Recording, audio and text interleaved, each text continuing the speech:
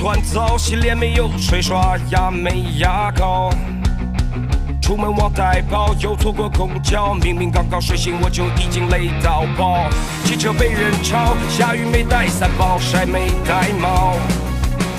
信用卡刷爆，方便面没调料，生活像个烂梗还逼着我笑。难道这就是我的人生无可救药？回家朋友还吵吵闹闹，我想安静，你们突然给我个拥抱，疲惫也笑云散了，有你们真好。在狂风中跌倒了，有你们陪同，在暴风中我们一起拥抱彩虹，向太阳跑，浑身湿透也要跑，来迎着风暴，就算跌倒也会一直往前跑。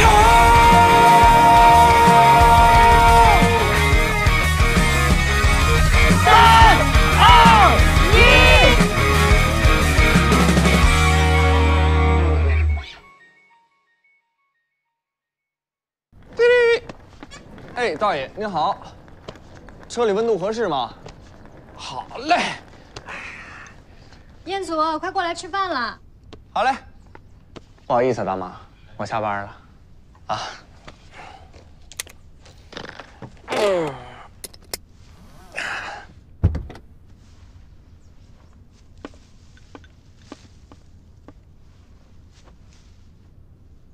我一会儿就把你这树给砍了。哎。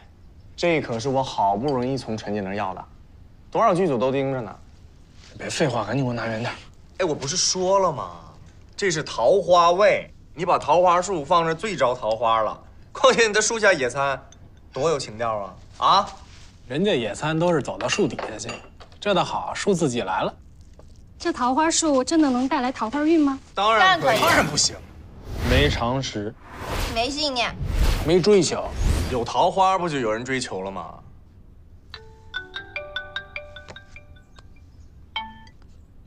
喂，您好，我是老师有说唱节目组，你已经通过我们的面试了，请来参加海选。真的吗？真的。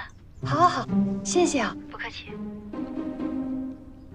怎么了这么高兴？节目组通知我去海选。什么节目啊？老师有说唱。你还会说唱啊？对啊。来一段，给大家表演表演。那我可来了。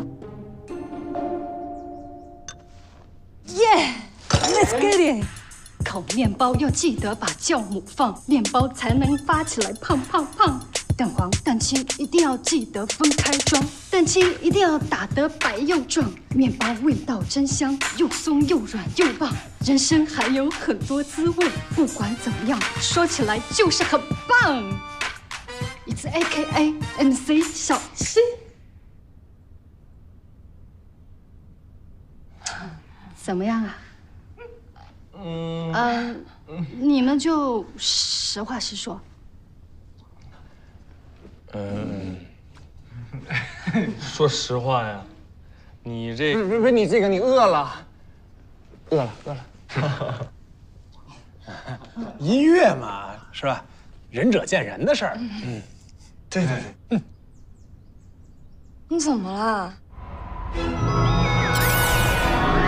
太好吃了！真的假的？得着吧。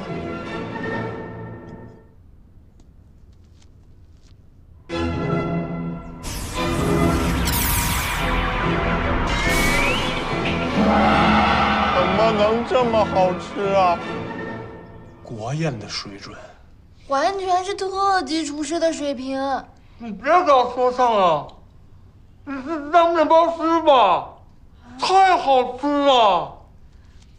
别光吃啊！我的说唱，你别多吃点。面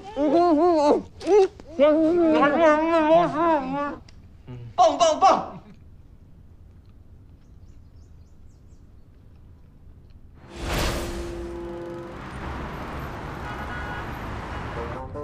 大爷，您去哪儿啊？车里温度合适吗？大妈，您去哪儿啊？坐好了，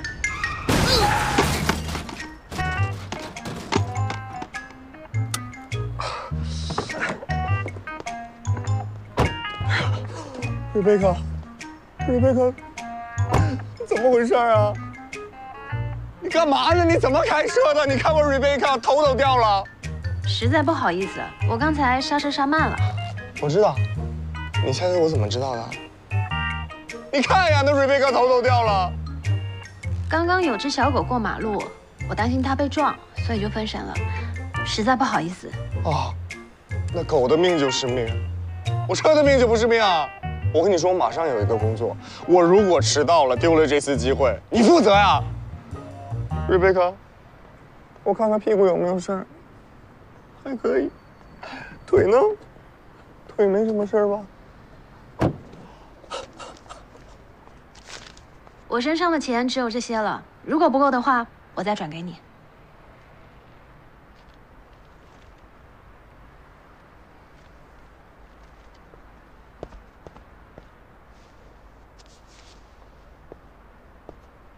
给。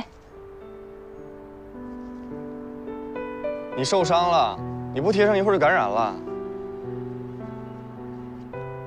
扒什么愣啊？来，我帮你吧。手。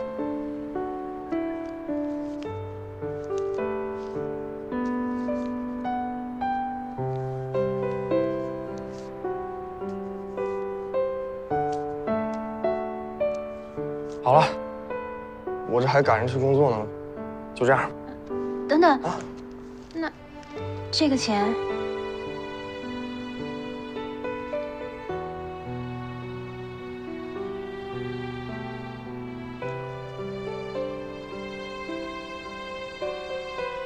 我接受赔偿，但你也受伤了，我还得赔你医药费呢。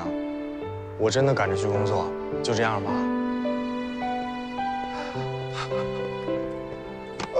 疼不疼？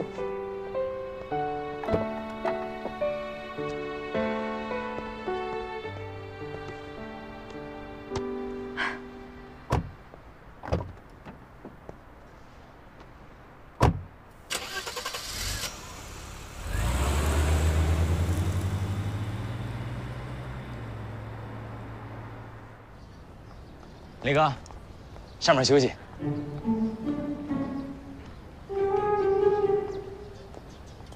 哎，雷哥好。雷哥，翔哥，不好意思啊，翔哥。怎么来那么晚啊？我这刚刚头掉了，不，车头。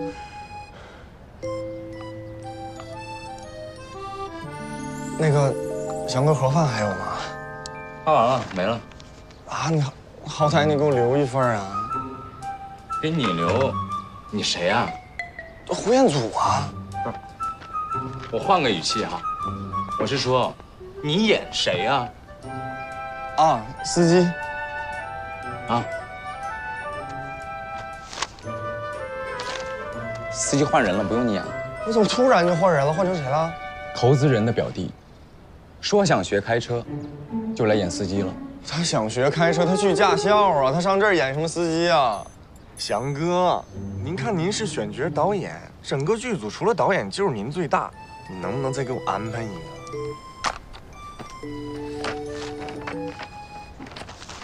尸体演没演？演，亚洲第一师。行吧，准备去吧。谢谢翔哥。那还有什么别的吃的吗？我真有点饿了，没吃饭。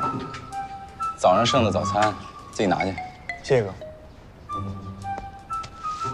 哎，别吃了，开工了。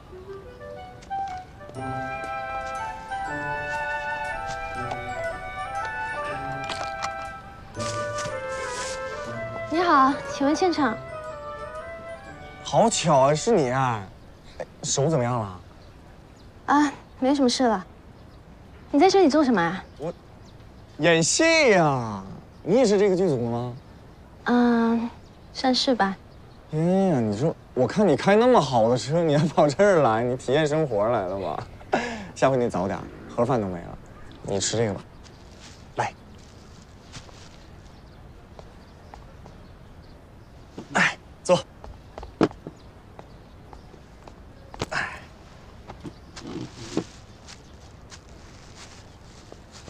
小红姐，您来了，导演已经在里边等着了。你先去吧，我一会儿就过去。好嘞。他怎么管你叫姐啊？可能我是制片人吧。哦。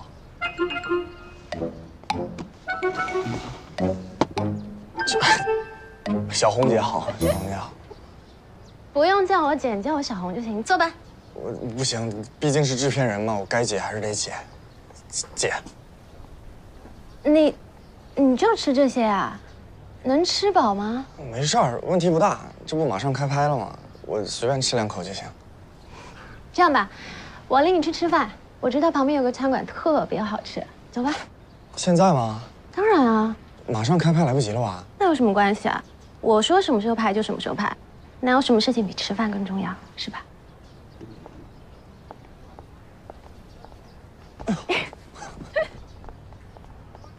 开拍了，开拍了，里边开拍了！师弟，师弟，亚洲第一师，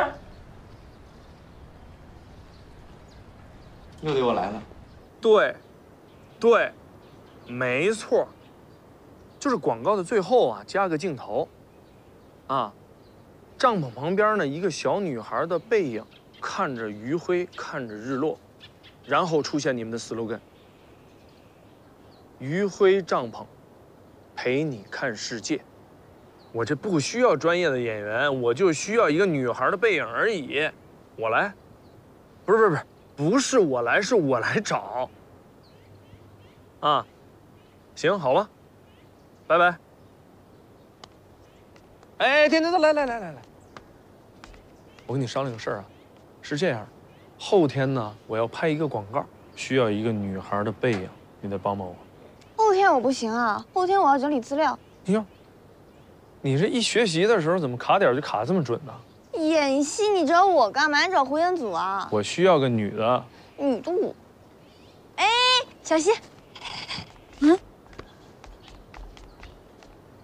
那就麻烦你了。哦，你不用客气。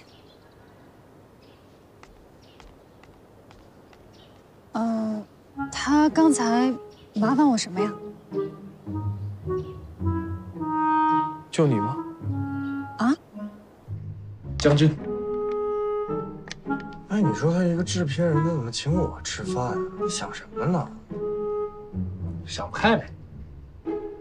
而且你说这吃饭的时候吧，他还一直看着我，还对我笑。你长得好笑呗，将军。而且不管我说什么，他都觉得我特别有趣，特别幽默。那你练练普通话吧，你下。他还说我是个好男人，绝对有问题。什么问题啊？他是不是瞧上你了？不会吧？他为什么呀？是啊，我也想知道为什么。将军。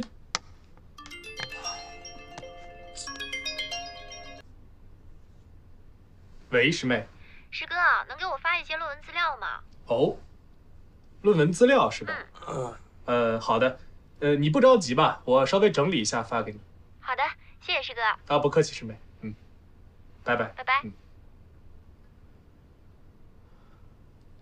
哦，师妹呀，女生吧？废话，有师妹是男生的吗？但是我对你有意思啊。瞧你俩，一口一个师兄，一口一个师妹的。是想什么呢？人家又没叫我好男人，又没请我吃饭，师兄师妹就是个客气的称谓。将军，哎，你说这制片人是不是也就跟我客气一下？是我想多了吧？算了，我再看看情况吧。僵着呢，来，哪儿呢？哎，你是不是每走一步你都说个将军，你炸我呢？兵不厌诈呀，将军。炸什么呀？我摔死你！我。哎，怎么还这样？不玩了，我重来。哎呀，我的天哪！翔哥，对不起，我又迟到。我那个车，我那车头又掉了。没关系啊，彦祖老师，您没迟到，是我们早到了。彦祖老师？对呀，彦祖老师啊，还没吃饭呢吧？坐来。翔哥，这盒饭是不是又没了？怎么可能？考虑到您是演员，我专门为您准备了低卡食物。这也太丰盛了，这翔哥谢谢啊！哎，你咋骂人呢？叫我祥子就行，这都是弟弟该做的。你慢吃，我先忙去了。哎，谢谢祥子。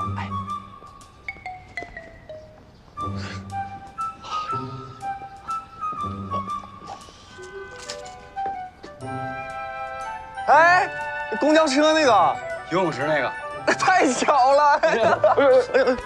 有伤。啊，哎呦，你也演尸体？我也是啊，你这不太有缘了吗？咱俩死都死一块儿。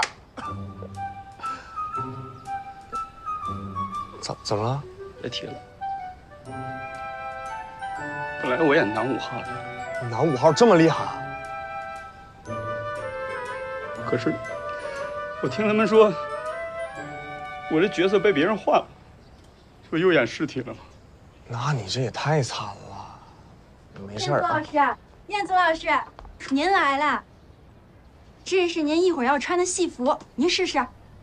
不是，我演的是个尸体，你这也太隆重了，我这死的也太体面了吧？您还不知道吗？您今天啊不演尸体了，演男5号。我演男5号，我不是，是真不知道怎么就变成我了。哎呦，彦祖哥，哎，彦祖哥，你好，你好。哎，导演好，导演好。那个不是他演男5号吗？怎么换成我了？这么重要的角色，当然是留给彦祖哥您了。您昨天的演技算是彻底征服我们了。我昨天演的不也是尸体吗？对呀，死得好，死得妙，死得其所，死有余辜。这个角色非您莫属了。哎，你不是演尸体那个吗？你在这干什么？走。不是，我是真不知道怎么回事就变成我了，我什么都没做呀。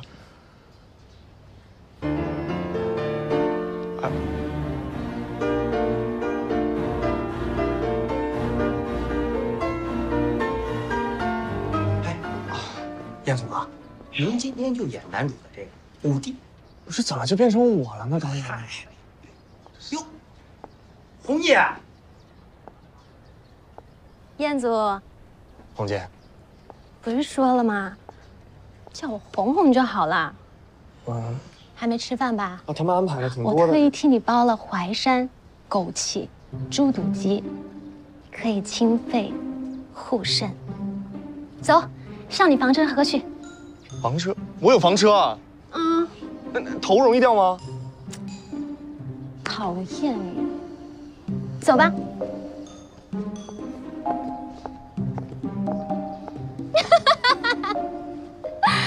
又被你幽默到。彦祖哥，走吧，走吧，慢慢吃，不急。哎。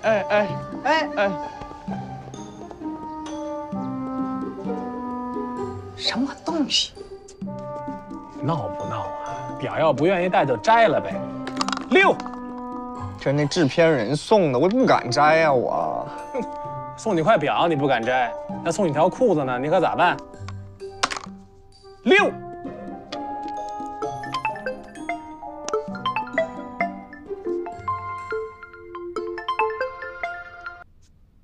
哎，小红姐。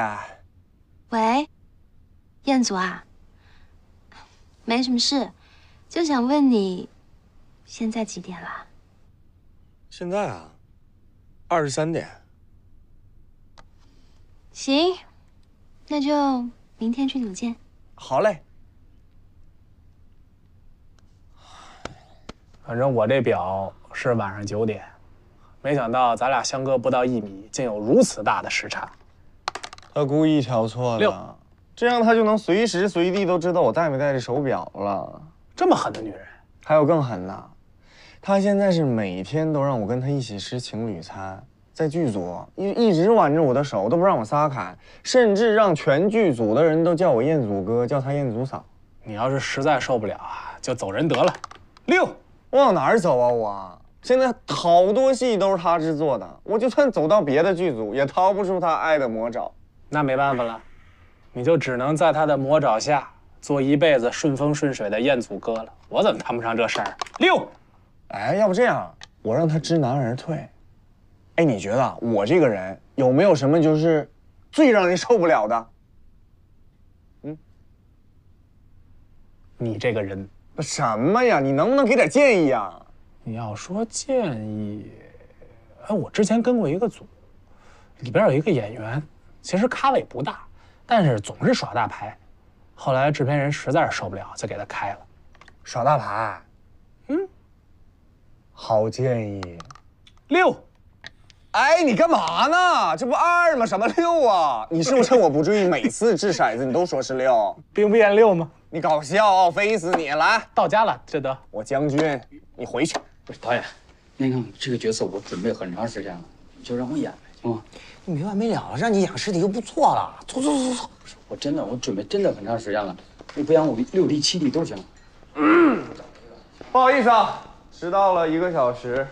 我呢也没什么别的原因，就是单纯的睡了个懒觉而已。哎呦，燕子，您辛苦了。哎，你还在这干什么？走啊！谁说你迟到了？你是最早到的。燕总早说的对，那些个男1到男4都没到呢。不是说12点开工吗？是啊，现在才11点，其他演员还在化妆呢。忘了表，快2个小时哎，了。他们哪像你这么勤奋早起的呀？我又勤奋了吗？啊？今天是跳楼戏得吊威亚呀？对呀，我吊不了威亚，我说什么都不能吊威亚，也没什么别的原因，就是单纯的不喜欢。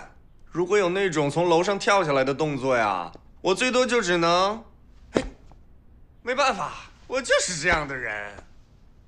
哼。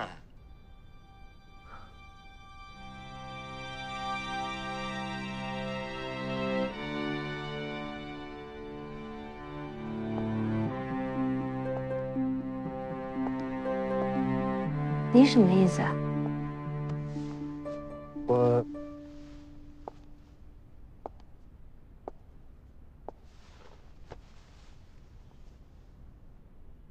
这么危险的动作你要亲自上，要是受伤了可怎么办？其他演员可都是找替身上的。哎呦，没想到燕祖哥您居然亲自上阵啊！没想到你除了这么勤奋之外，还特别的敬业。我是这个意思吗？我，啊？那什么导啊？既然彦祖哥都说要亲自上阵了，那就不吊威亚了，改剧本吧。没问题，改。有问题？什么问题？我要加戏。加戏。昨天晚上我已经把剧本全都看完了。我发现呀，这个男1、2、3、4号的戏份居然比我多。我这个男5号的戏份太少了，我得加戏。你的意思是说，你昨天看完剧本对角色的安排不满意啊？我就你竟然把108集的剧本全看完了！哎呦，您昨晚居然没睡觉，把剧本看完了，还把其他人的戏份都看了。哎呦，彦祖哥，您真是太专业了。彦祖，你真的是我见过最负责任的男人了。我又认真，我又负责任了吗？那个什么导啊，加戏，使劲加，马上去改。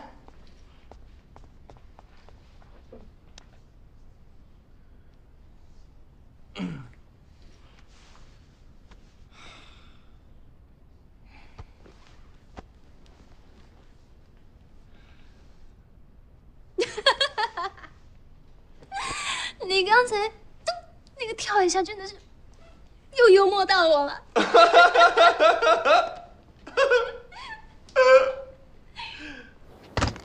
今天就麻烦你了。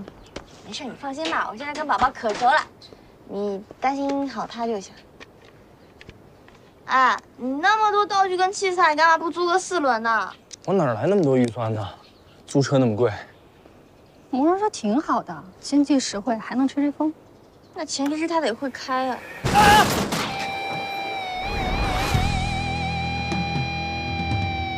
你没事吧？行不行啊？我没事，就是总也不开了，动作有点不太娴熟。你熟过吗？你要会，你来开呀。我不会啊。那你找个会的去。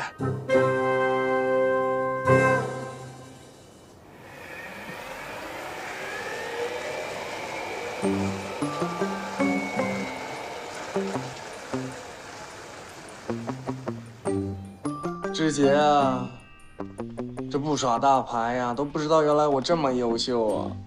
那制片人看我的眼神是越来越深情了，给我开了个房间，竟然还给我请了2个按摩师，还说这是合理要求。我哪能想到还能这么周到呢？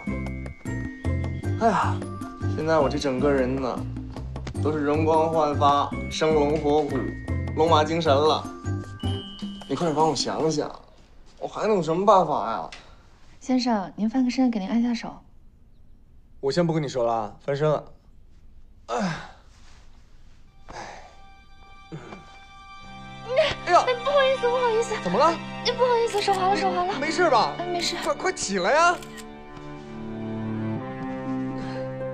哎，又走了。脚抽筋。不是你抽筋，那你别扒，你别扒着我，你快点起来啊！我完了。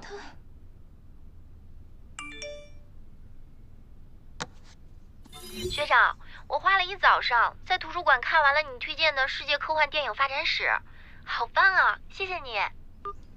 客气了，师妹。师兄当然很棒了，师兄方方面面都很棒，不仅才华横溢，而且玉树临风。有空的话，可以和师兄一起喝个咖啡啊。写论文呢，查资料固然很重要，但是阅片量才是根本，千万不要本末倒置哦，师妹。看好你哦，加油！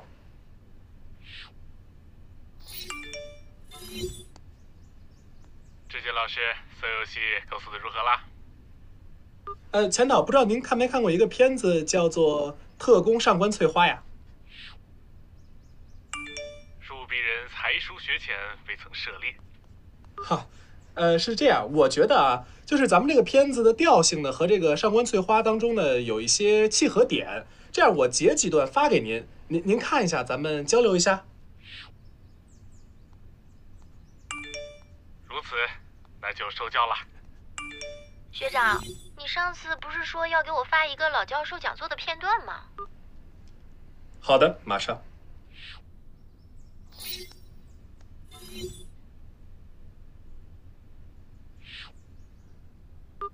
这部片子不管看多少遍，我都会热血沸腾。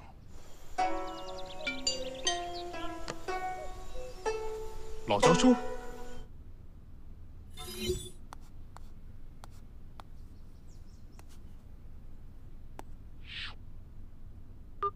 看完了有什么不懂的地方，可以和师兄交流一下。有种事业爱情双丰收的感觉。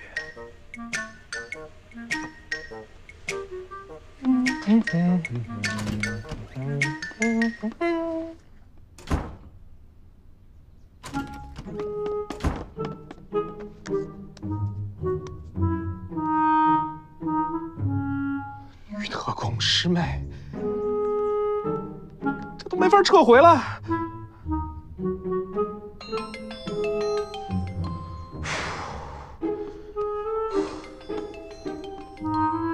怎么不接电话呀？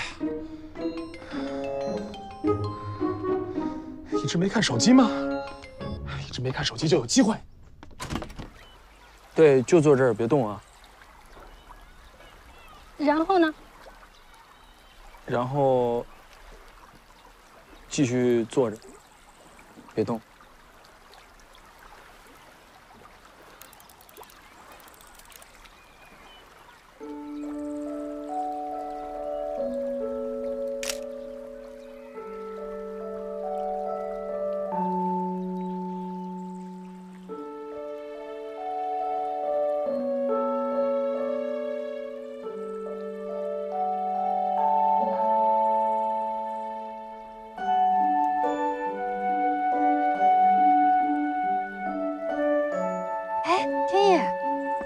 你看，那有条鱼，还是金色的。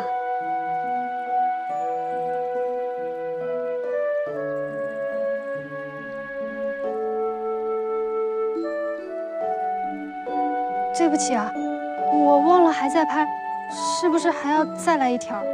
不用了。素材够了，收工。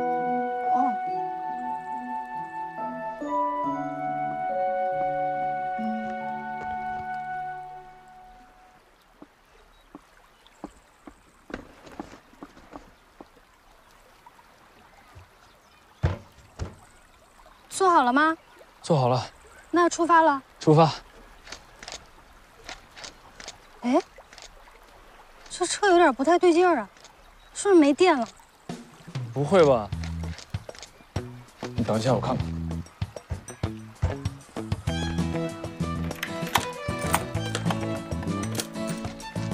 待会儿这场打戏呢，有武术指导的您指导一下。行啊，这些动作你能做到位啊？没问题，哎，对，还有这儿。我没想到你竟然是这样的人。对啊，我一直就是一个耍大牌的人。我看你除了大牌，还喜欢很多事情。这什么啊？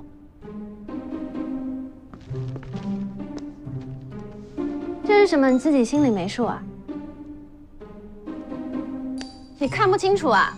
我导演，哎，我们戏里的男5号换成原来的，这位怎么样？可以，当然可以。啊？为什么？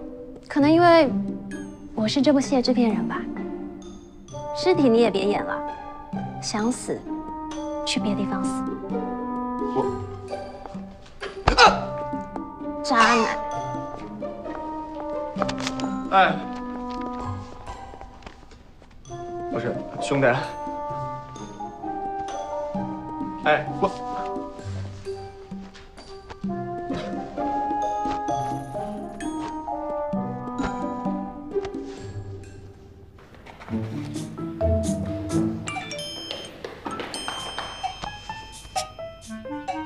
袁老师，我都看了1个多小时了，什么时候进入正题啊？还有啊，怎么只有一个老教授上官翠花呢？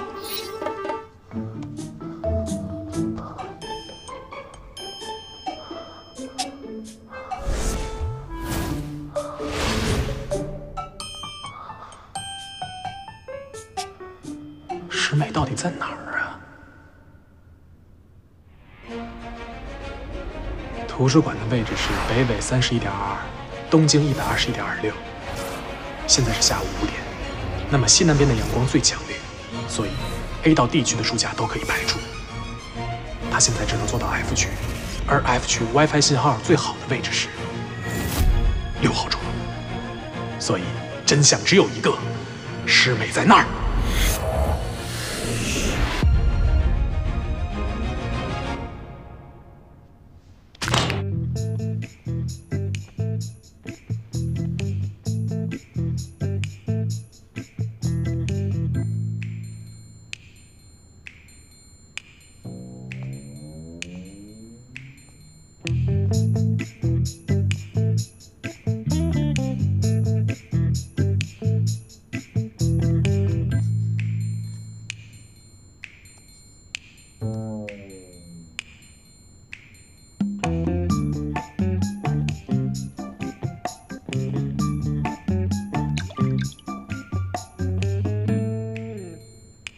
怀疑的出轨。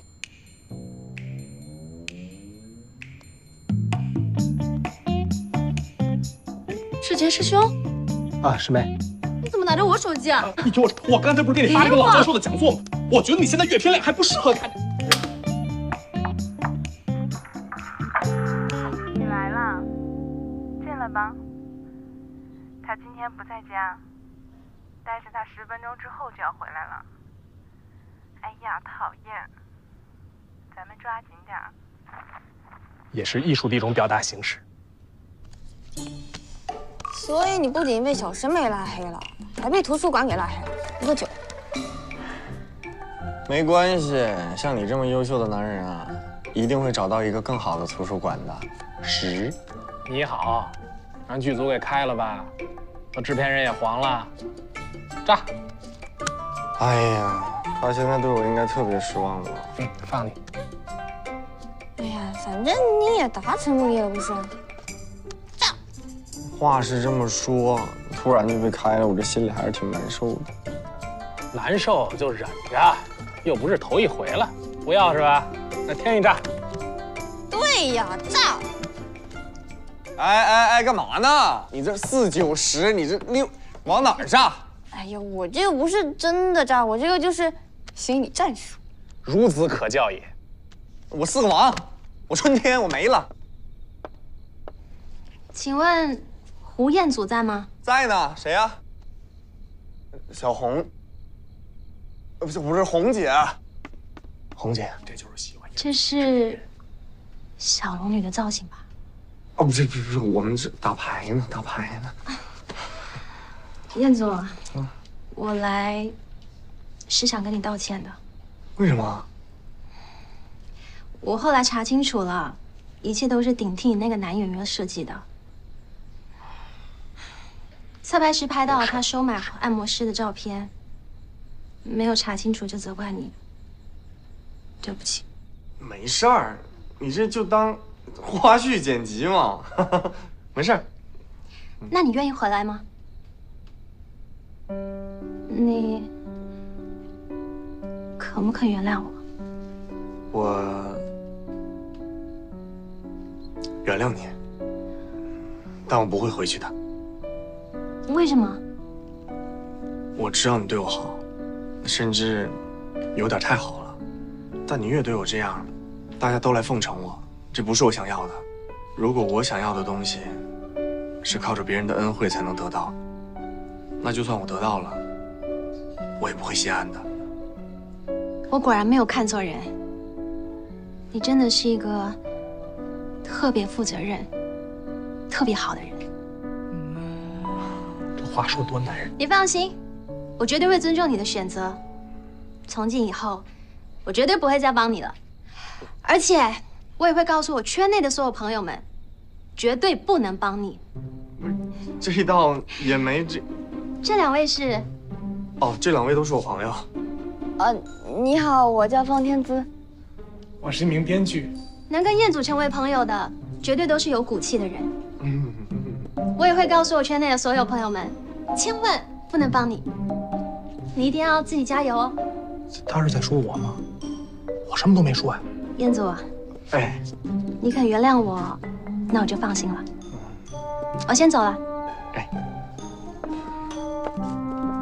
啊，对了，你叫什么名字啊？方天逸。方天逸。行，我记住你了。所有人都不会帮你的，你一定要加油，加油！再见。方天逸，你哥比我能扛。方天逸，你完了，你加油吧。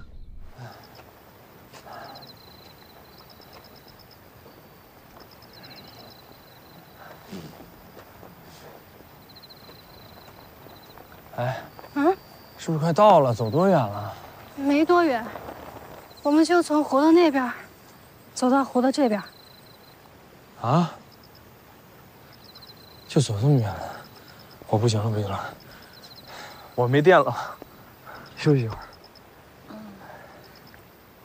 要不，我们在这儿过一夜吧？在这儿啊？这你是不是看见我看不见的什么酒店了？没有啊，我们不是有云会帐篷吗？陪你看世界。对啊。这前不着村后不着店的，怎么扎帐篷啊？帐篷不就是扎在前不着村后不着地儿的地方吗？总不能扎家里吧？你这意思是这意思，但道理不是这道理啊。咱俩往前走一走，没准能碰见个什么修理厂啊、充电站呐什么的。要等你扎帐篷，你还没扎完呢，天都亮了。好了，都这么晚了，赶紧过来休息吧。不用了，我今天晚上就在这儿凑合一宿了。这怎么行？这晚上会降温，你看这么多蚊子，有可能还有蛇，赶紧过来休息了。这我是男的，你是女的，你就不怕我对你做什么呀？你会对我做什么吗？当然不会。那不就行了？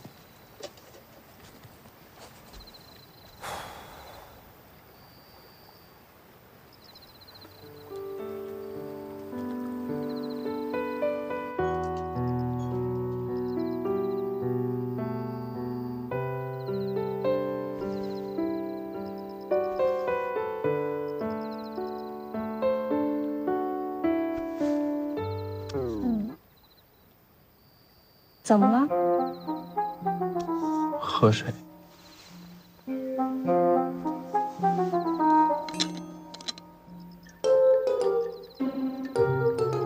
你慢点喝。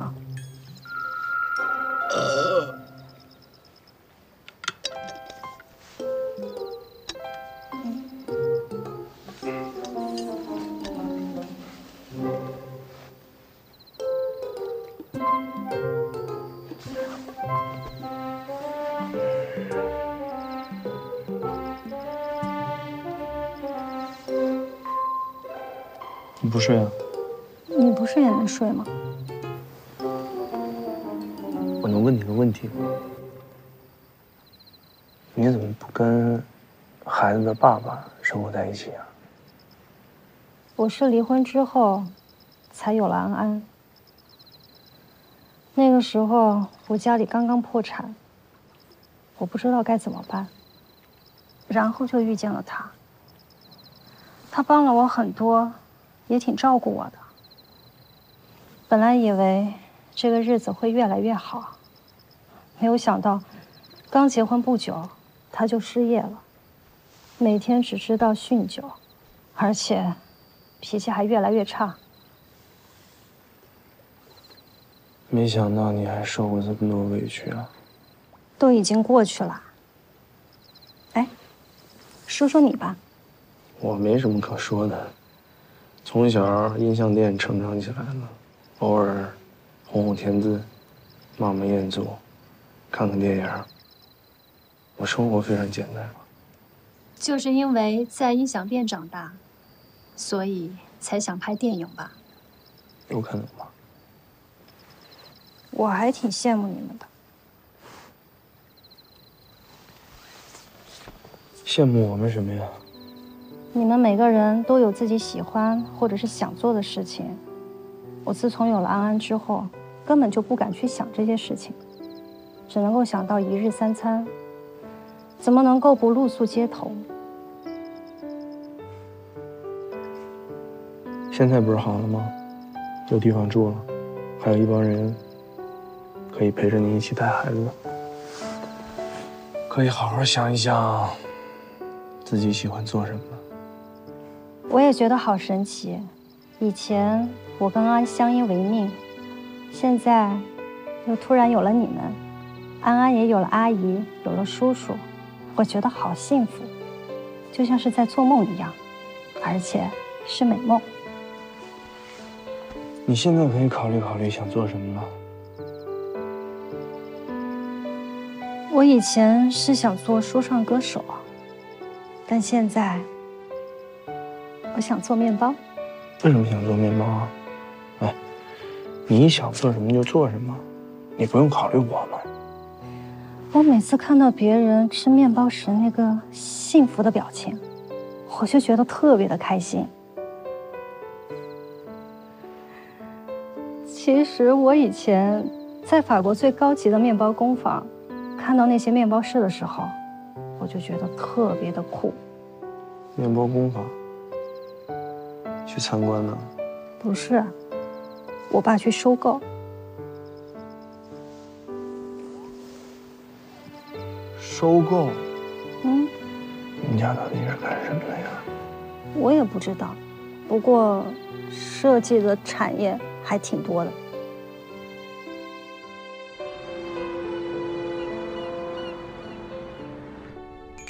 还没看完下一页。回来了！哎呦，哎呀，怎么才回来啊？不好意思啊，昨天晚上麻烦你们了。哎呀，还说这些干嘛？一晚上都去哪儿了？我们担心死了。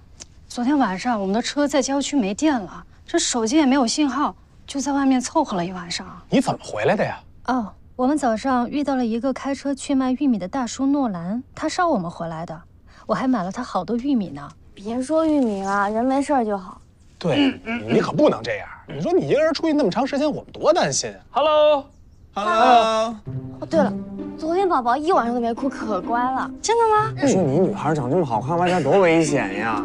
对，知道了，吓死我们了都。孩子聪明啊！他昨晚上真的没哭，一点都没哭。哭啥呀？玩的可好了。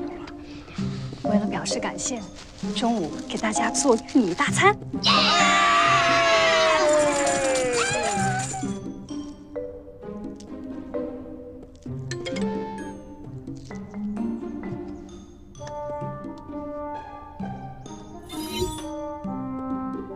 费培训班报名成功。我没有报啊。我报的。你帮我报的？嗯。你不是说想学做面包吗？我刚好看到的，就帮你报。谢谢你啊。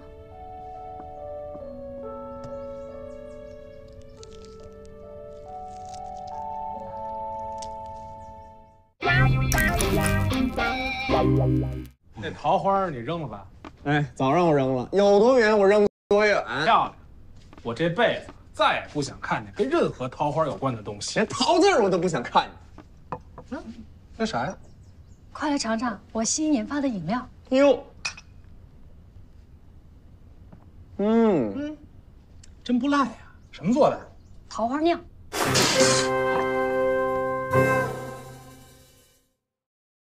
爱吃辣，盼放假，熬夜刷剧成仙啦。我走下，放个大，别睡现在几点啊？